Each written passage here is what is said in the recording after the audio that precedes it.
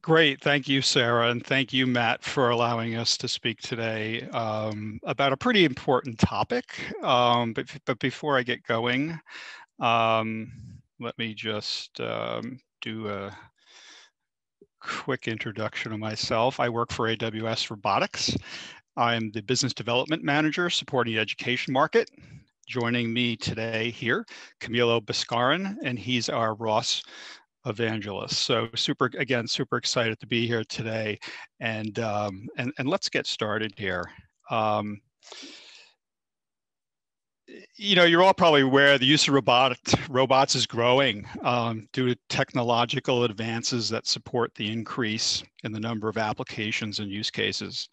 Industrial robotics have been around for years, arms and so on. You guys all know it, guys and girls all know it. And they're beginning to, hit a lot of different market segments: logistics, construction, consumer, home energy, and so on. And as you can see by those quotes I have here, we're looking at really significant growth here, especially look at 2030, 70% of all mobile material handling equipment will be autonomous. So we are on a growth vector here that probably has not been seen in robotics to date.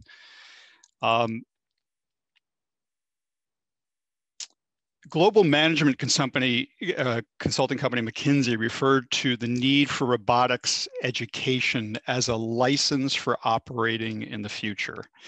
Their advisory went on to note the responsibility to manage large-scale shifting capabilities lies with the robotics companies, governments defining the education, universities, and academic and vocational training. Growth in the robotics industry is creating a huge demand for skilled labor.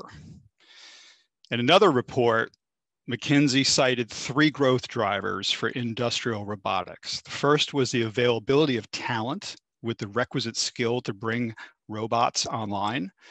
Training at scale is critical for individual workers, companies, and national economies alike to creating value and ensuring competitiveness in the future.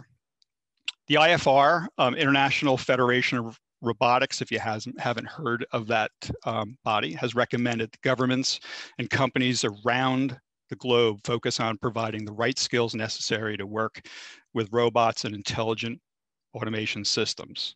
We're looking at this as being the call to action for robotic education. And while progress is being made in education, we must continue to expand education offerings to all learners and leveraging all possible means.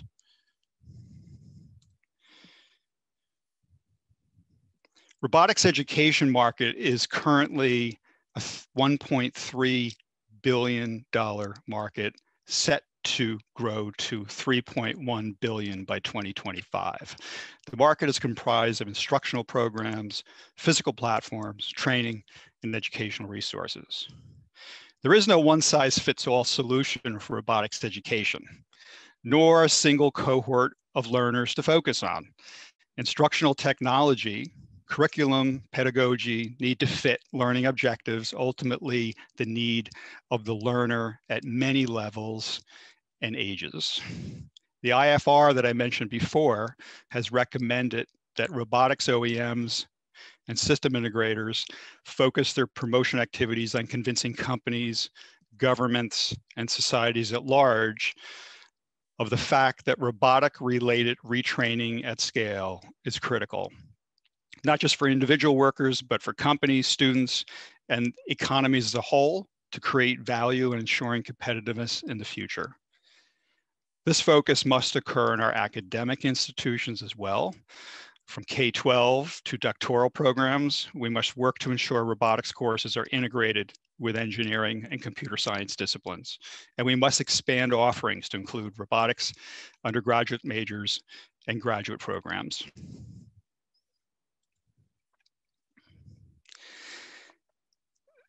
The AWS Robotics EDU program was created a little more than 2 years ago. Since its inception, we've engaged educators to gain insights into the robotics education landscape. We refined our focus to undergrad and grad program, which is where ROS and robotics application development are predominantly being taught. By partnering with AWS Educate, and pursuing several key strategies, the program is on a path to help democratize robotics and provide support to the ROS community.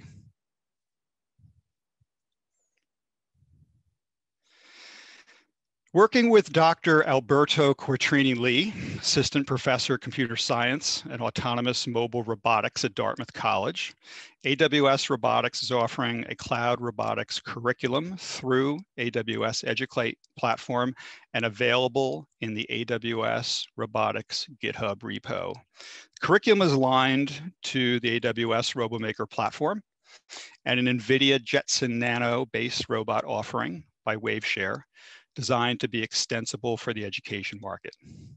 The combined curriculum, platform, and robot offering will lower the barrier to and democratize robotics education by providing introductory level curriculum, access to AWS Robomaker, and at no charge to educators and students, and make available a personal robot offering for less than the cost of a college textbook. So I'm going to just dive a bit deeper into the components of the program. First, Cloud Robotics Curriculum. It's comprised of 8 modules currently, and we've got a backlog forming, which include the fundamentals, getting ready, getting your environment set up, ROS-2 basics, simulation, deployment, and a robotics application development project. First 4 modules are built and available as badges in AWS Educate, or available in our GitHub repo. The balance are scheduled for release very, very soon. The curriculum will be open source, as we want it to be a resource for the community, used for guided learning or as modules to support an existing curriculum. Next up, we have the AWS Robomaker ROS-2 JetBot. For the robot, we commissioned Waveshare to build out their current JetBot SKU and offer an extensible learning platform comprised of a camera, LiDAR, speaker, and microphone. We're also making simulations super easy by including simulation models. NVIDIA is a sponsor of this initiative with us. And then there's the Robomaker suite. We're leveraging core components of the AWS Robomaker platform. Robomaker's Cloud 9-based IDE supports ROS Kinetic, ROS Melodic releases, and also has support for ROS-2 dashing. We've also built cloud extensions to our AI services in the cloud, which make it super easy for a ROS-based application to call services in the cloud. Robomaker brings cloud to scale simulations. Benefits include the ability to run hundreds of concurrent simulations with the Robomaker Batch API, fully managed AWS infrastructure, which enables you to run your simulations consistently and reliably. With by-the-minute, pay-as-you-go pricing, you only pay for simulations when you are using them. And of course, for students and educators, it's free. And finally, the ease of integration with the breadth of AWS services enables you to connect your ROS application and tooling with services like CloudWatch Logs and Code Pipeline.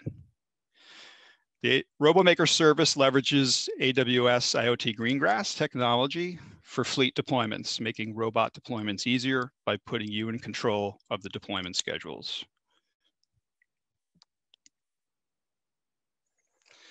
So what's your call to action? Here are 5 for you to pursue after this session. Check out our robotics blog for more detail on the curriculum and its location on AWS Educate and our GitHub repo.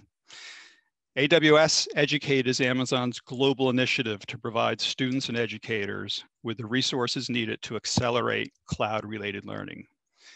The ROS-2 reference robot is available from Waveshare and of course, available on Amazon.com. So go buy one today. Robomaker platform details are available on the Robomaker website. And look for an announcement from the Construct and AWS Robotics about the first Robomaker course on the Construct. We're super excited to be working with Ricardo Tellez.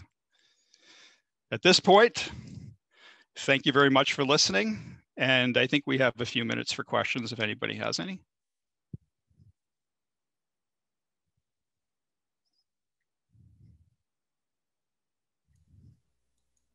Do you know what the main advantage of the jet bot versus the shuttle bot would be? Price point, extensibility for 2 right there.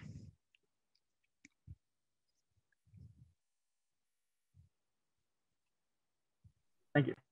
Sure.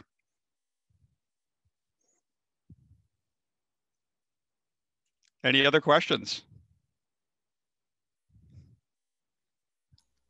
I guess, Sarah, I was right. I'm going to give you back some time. Yeah, and unfortunately, our next speaker hasn't joined the session yet, as far as I can tell from people's names. Okay. Any other questions about AWS Robotics, the curriculum, our bot, or the platform? No, we're looking forward to getting rolled over. Oh, go ahead. Sorry. No, we're just looking forward to getting rolled over to the new one.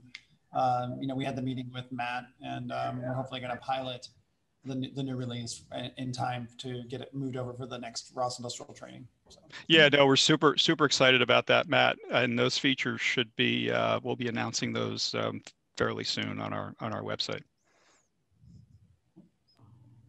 What I was about to ask is, one of the things that Matt brought up when we were talking earlier was, how do we train people that aren't necessarily, going to be developers? Like they could be technicians or just, make small minor tweaks to, maybe like calibration or other sorts of things like that. So does AWS or Amazon have any thoughts on, those kinds of things for people that aren't going to be developers, but that still need exposure to robotics as a whole and need to know a little bit about ROS to make those changes?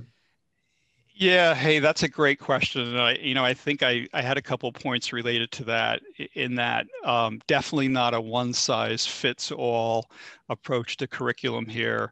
The learner is going to be very diverse here. I was talking to a teacher last week that has 5th graders coding in C on a robot, which kind of just blew me away. It was humbling.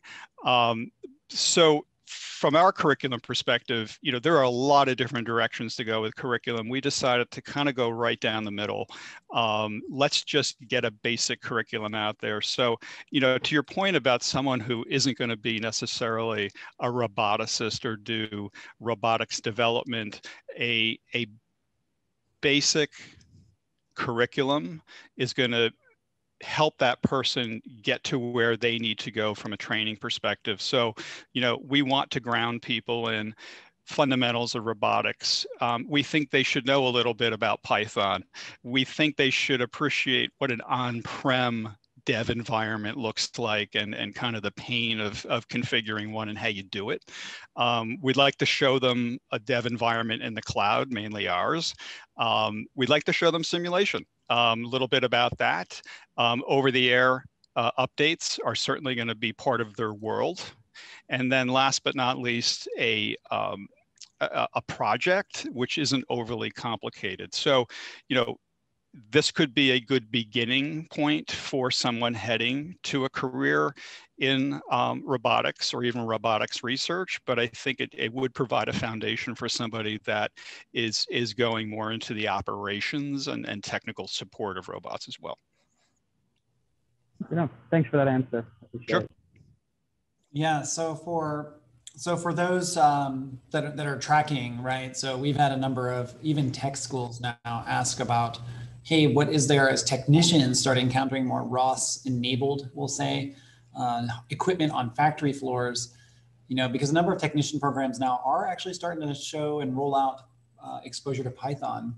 So there could be opportunities as we think about the sort of ROS training, if you will, for roles beyond developers. And it's definitely something that's on our roadmap. And I'll be touching on a little bit tomorrow during some of the member sessions about some of the learning and some of the outputs for the ARM Institute project, or ARM Institute project that influenced that. And we've already, I think, with AWS, I think we've made some introductions with the workforce development side of the ARM Institute as well, about advanced robotics, say, training curriculum and resources. So I think there's a lot of opportunity here, Jack, and I appreciate you taking the time. It's nice to meet you, sort of face-to-face, if you will. I look forward to getting up into the Northwest and meeting a few of the team members and reconnecting with Matt Hansen and everybody up there. So thanks again, and Obviously, if anyone has questions, feel free to either put them in the chat